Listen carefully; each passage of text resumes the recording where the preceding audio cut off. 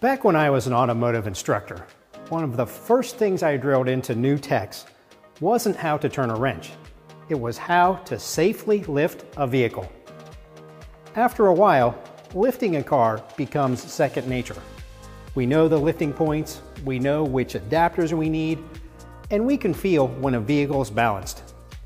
But that muscle memory starts with understanding the basics of safety and proper lift procedures.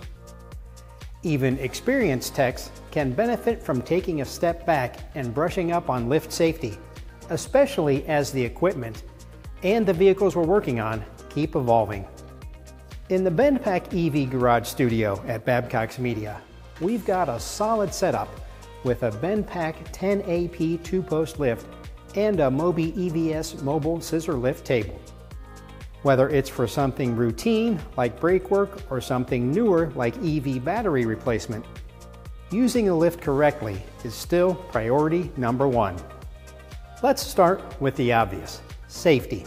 We're talking about vehicles weighing thousands of pounds suspended overhead. There's no room for close enough.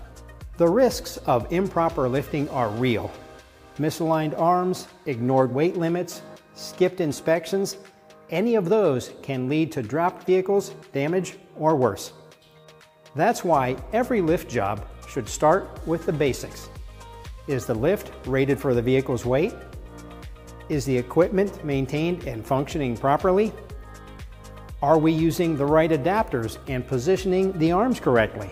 Doesn't matter if it's your first day or your 1000th. Those questions always apply. Lifting points are another critical piece of the puzzle. Most of us can rattle off common locations for common vehicles, but with all the body styles, frame configurations, and new EV designs, it's worth double checking. And remember, lifting points aren't universal. What works for a sedan may be completely off for an SUV or a unibody EV with a giant battery pack. That's where lift adapters come in handy.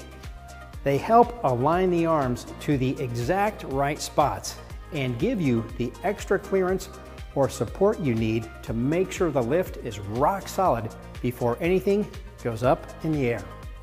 Out of all the lift types out there, the 2-post lift still earns its spot as the workhorse of most shops. You get great access to wheels, underbody components, suspension, basically everything you need to get the job done. But even with a great lift, how you use it matters. Weight distribution is a huge factor in lift safety. If a vehicle's center of gravity isn't aligned with the lift, it throws off the whole balance. The lift arms might be in the right place, but the vehicle could still be unstable if it's nose heavy or unevenly loaded. That's why we take the time to double check arm placement, balance, and overall stability before hitting the button to raise the vehicle. The BendPak AP we use in the studio is a great example. It's got bimetric arms that can be set up in either symmetric or asymmetric configurations to give you the flexibility to lift different types of vehicles with a single set of arms. Understanding how your specific lift works is just as important as understanding the car you're working on. And if you're working in a shop with multiple lift types or newer techs, formal training is a must.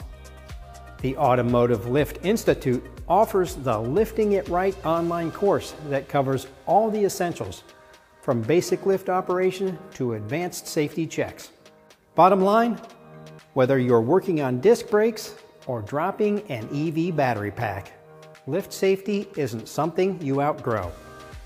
The fundamentals still matter, and the tools we use today make it easier and safer than ever to get the job done right.